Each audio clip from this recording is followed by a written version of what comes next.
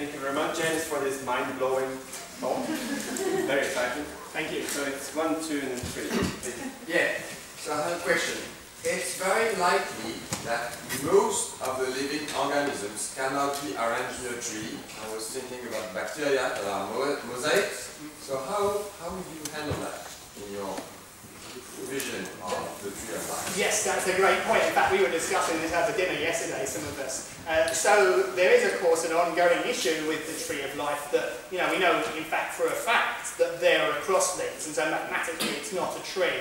But I think that it's still largely like a tree, so the cross-links are the exception rather than the rule. And even in the case of the bacteria, there's a big chunk of the core genome, which I understand is not thought to have this horizontal gene transfer that causes this complex net to happen. So if you look at the core genome of the bacteria, then you can have a nice tree.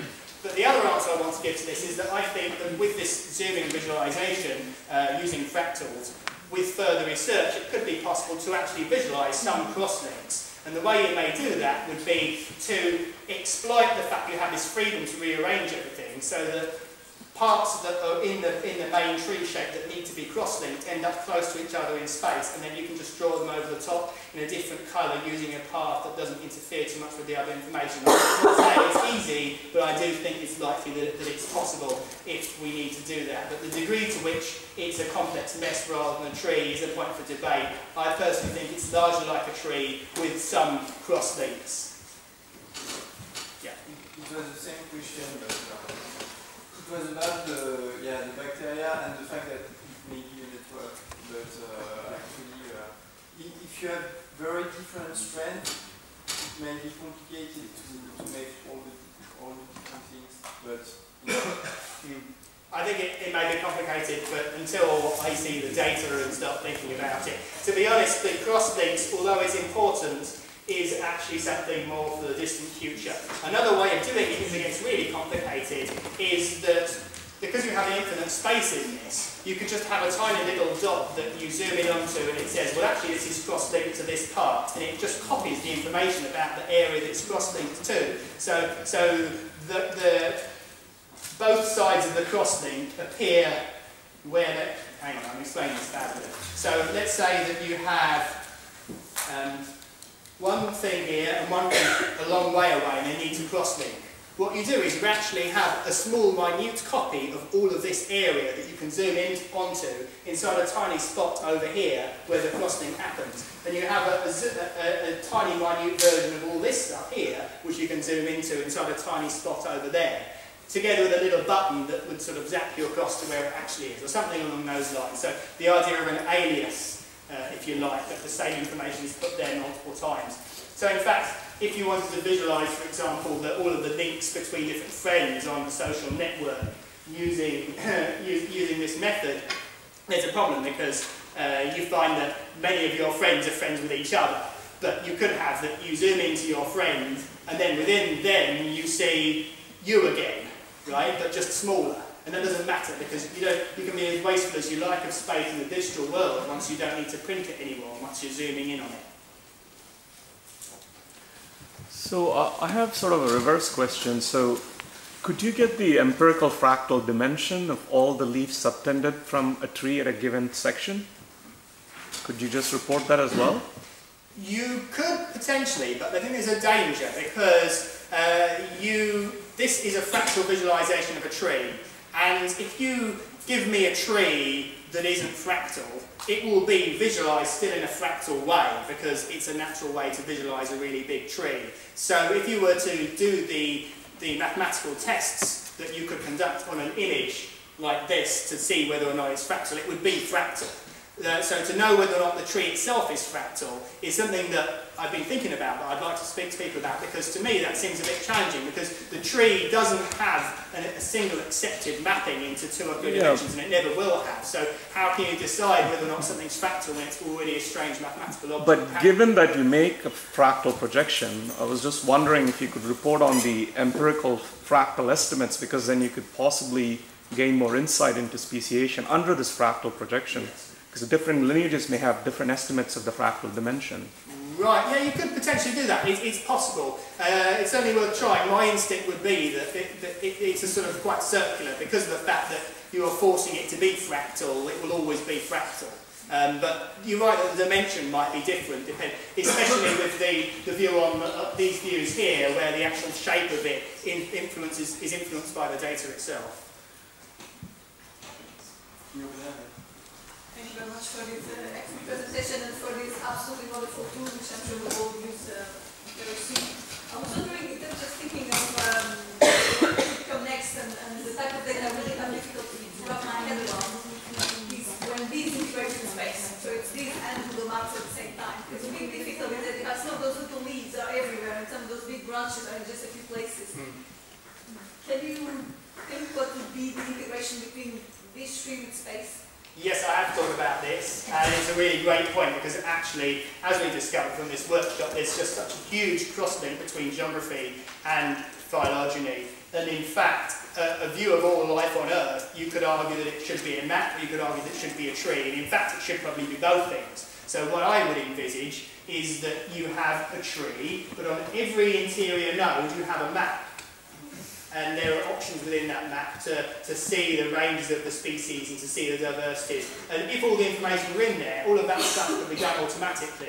But at the same time, there could also be a tab at the top to change from primarily a tree view into a map view. And then from the map, you could sort of right-click anywhere or draw a shape in the map and say, show me the tree of the things which ranges overlap this area that I've just shown, and then you can get a Proves tree back. That's what I envisage. Of course, that's tons of work, but that's what I imagine to answer that point in the future. Yeah. Okay, so I think you and then you. Okay. Yeah. Okay, yeah, support I went online and looked at whether I could just import a tree. Yes. I could, but then I cannot zoom in. Yes, yes. So maybe you can say something about that, but also more in general is that of course people will, try to do stuff with it that you might not have thought of, or if you have actually thought of it, haven't implemented it yet. Maybe you can give us the top 5 things that you're actually going to do next. Okay.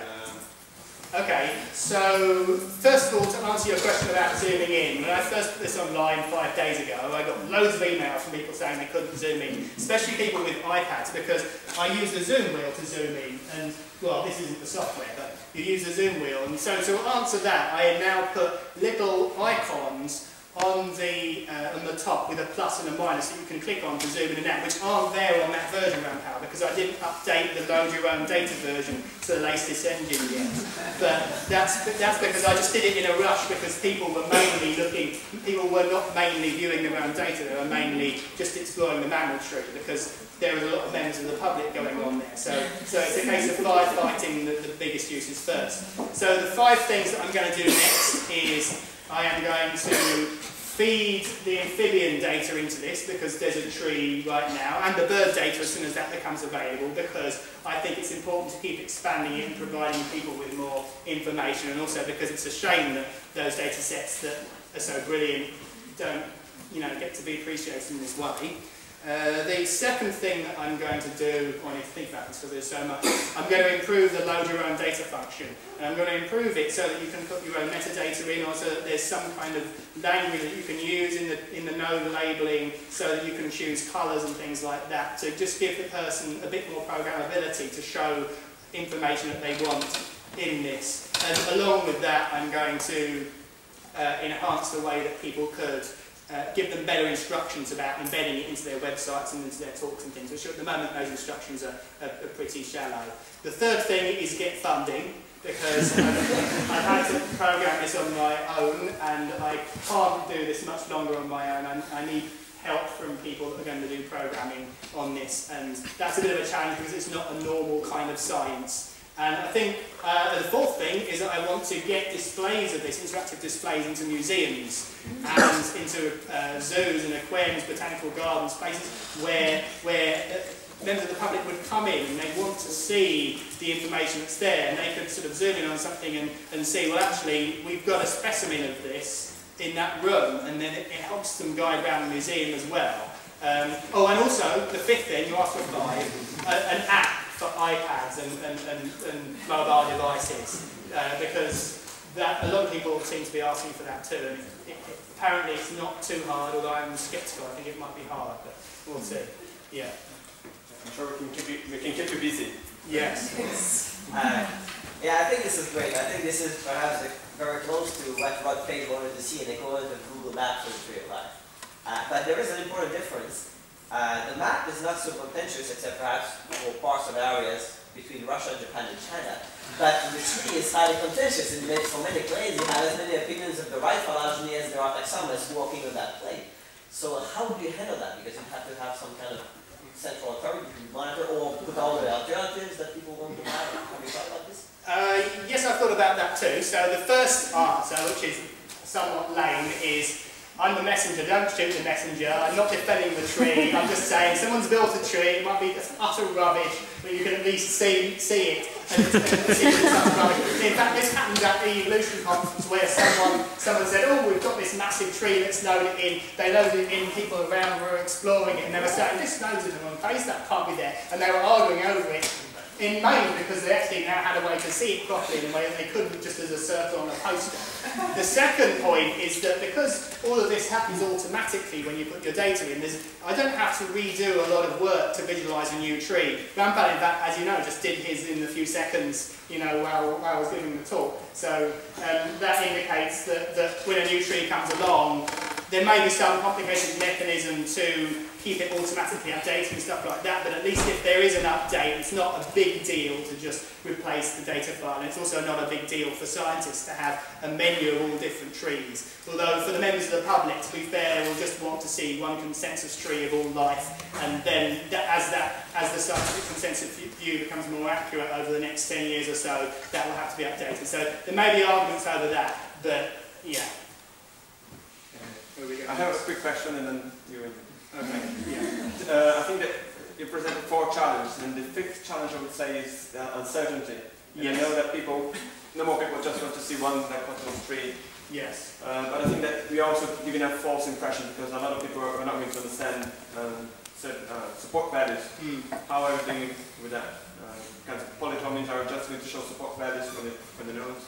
Right, well of course you can show support values for the nodes, but you can show any information you want. Another thing I'd like to do is enable polytomies to be rendered actually as multiple branches coming off of the same node, whereas at the moment the way that polytomies are shown is, if I just go back to the software very quickly, and this is a function that I didn't show you, I knew that I had to do something about polytomies, you see, and it was quite hard to adapt the equations to do it, although as I say I think it's possible. So, explore the mammal tree. Under this more options bar, there's a show polytomies. And if we zoom into the rodents, which is full of polytomies, you can see these little circles here indicate the polytomies. And you can indicate them in a number of different ways, just with a blank, so there are no linkages now that are uncertain. It's just a sort of dust, which just shows how much polytomy there is in this mammal tree, particularly the rodents. But you can also turn that off. So that's the polytomies. Uncertainties, there's a really nice piece of software already out called Density, which plots a lot of trees over the top of each other so that you can see the uncertainty in a very visual way. It'd be quite nice to take some inspiration from that into this, but that's something that I suspect would be in a higher level of complexity than just giving a person the ability to display uncertainties on the nose and to display true polytomies, which is doable in a shorter time scale. Yeah. So one there, just tell me how to fix. You asked about geography. Maybe I missed something very basic, but how do you represent timing there? Like species that are extant and species that are extinct, and when? I got that you do represent, I mean, we get the information that who's extinct and who's endangered and so on, but okay, so in these current views, I have concentrated on showing a topology and balance. The timescales are actually not indicated in branch lengths, as perhaps some people say they should be. They're indicated by zooming in to see the actual timing or by the animation. Now, I do think that there's nothing that, as far as just the idea of an I-fig is concerned, that you could create other formulas where the branch lengths would indicate evolutionary difference. But they would look quite different to this, but they would still have the same kind of properties of being able to put information anywhere and being able to zoom in on them. So I think looking forward there will be yet more different views that accentuate the timings in a better way.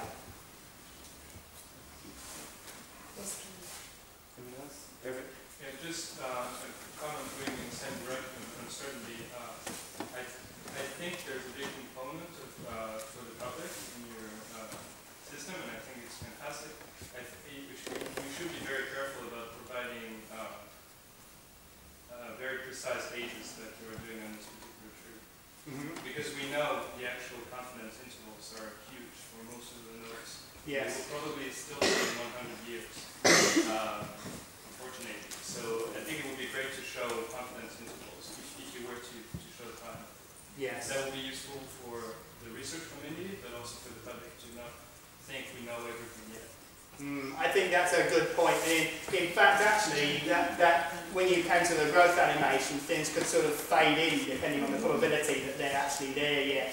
To do that, of course, I would need to have a Newick format tree where the branch lengths, instead of being a number, were a number plus or minus another number. So if someone can provide me with a mammal Newick format tree with that plus or minus thing, then actually I could probably update it without too much difficulty. And as you say, is actually a good point that we don't want to mislead the public about this. In fact, one thing that I also thought I might do in the more distant future is have a sort of time scale so that people can, of a different nature, so people can see this is the tree that we had when the OneZoom was launched, and then as time goes on we can see how we got more and more of it. At this point we have the complete tree, and then as time went on, and they'll actually be able to see it converging, so there'll be lots of changes to begin with, and then the changes will get smaller and smaller. So the idea of scientific convergence onto a consensus may just become clear over the next 20 years, we hope.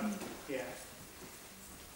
Well, that was actually going to be my question. I think Okay. about the citation. So it would be the tree by person so and so. Because somebody asked about the contentious trees and people publishing trees sort of 2 months apart with different. And so if you have the citation, then people could click on the paper and see what the evidence was or whatever. Yes, I thought that's a good point, and I thought that in the future I would have little things called microdots to zoom into for more information, and I thought they could be different shapes. So I imagine that one shape might be the thing that you know that tiny shape of dot is the one that you zoom in on to get all the information about the citations for the information that's there. At the moment, I only have the citation of the Windsor Edmonds et al. Of the mammal tree, plus the citation of the bacteria tree, and the citation of the visualization itself. So they're just in the about section of the website. But looking forward, there'll be loads of citations, and I think it's very important to make sure that they're there, so that these people can, first and foremost, be credited for the 5 or 10 years they may be spent building this tree, but secondly, you know, that they're held accountable for, you know, for any mistakes, so to speak. So it's yeah. So, last question for me.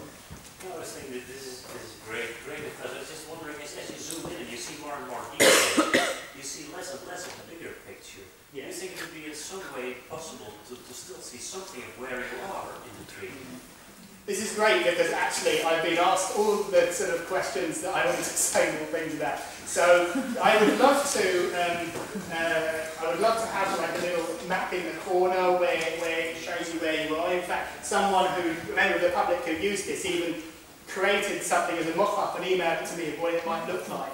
And I think that's a great idea, but there's a bit of a problem with it because when you're zooming in on something as big as the observable universe, as soon as you've zoomed in a little way, you're only a tiny dot on the initial map, and then you move around loads and you're still just the same dot. So that's not going to be good enough, I think. What I think you actually need is what are called the breadcrumbs, where you've got a little at the top there, you've got, it would say mammals to begin with, and then if you click on mammals, it would be the equivalent of pressing this reset and going back to the initial view. And then as you've zoomed into primates, at the top it would say mammals and then a little arrow and then primates to show that within mammals you're in primates and within primates you're within apes. And then at any point you can sort of see where you are down the hierarchy and you can click to be zoomed back to any part of it easily. So I think that's probably the most natural solution to that problem. But that is indeed a problem because people say they get lost, and that's one of the reasons why I put these signposts in showing where the central mammals and marsupials and things are, because without that no one knew where they were, and that was a great shame. So